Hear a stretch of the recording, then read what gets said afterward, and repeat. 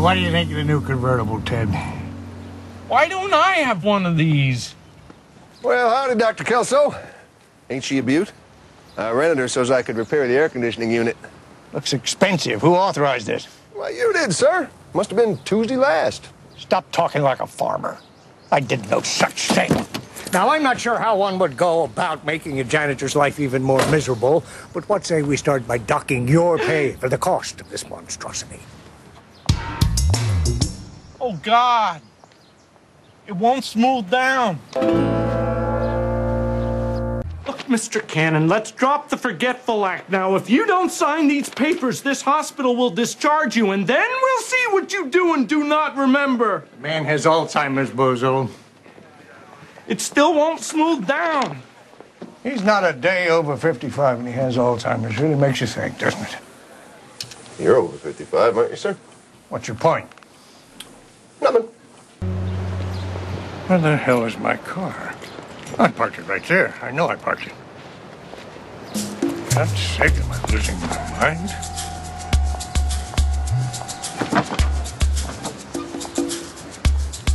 What the hell?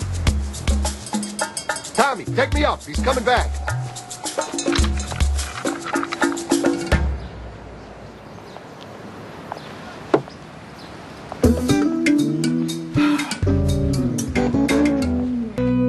Well, it took a whole tube of gel, but I finally got my hair down. No one, male or female, ever cared. Where the hell am I reading last? I'll tell you, the last few days I'm beginning to feel the old noodle is really letting me down. Well, I'm sure I'm just making mountains out of molehills, don't you think, Ted? Ted?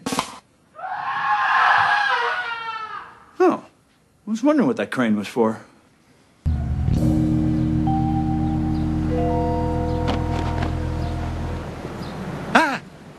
Thanks again for inviting me to your house for dinner. I did? Yes, sir, you did. Oh! I'm sorry I came down so hard on you. I've been a bit forgetful lately, and I suppose it's possible that I could have told you you could rent that crane. Sure.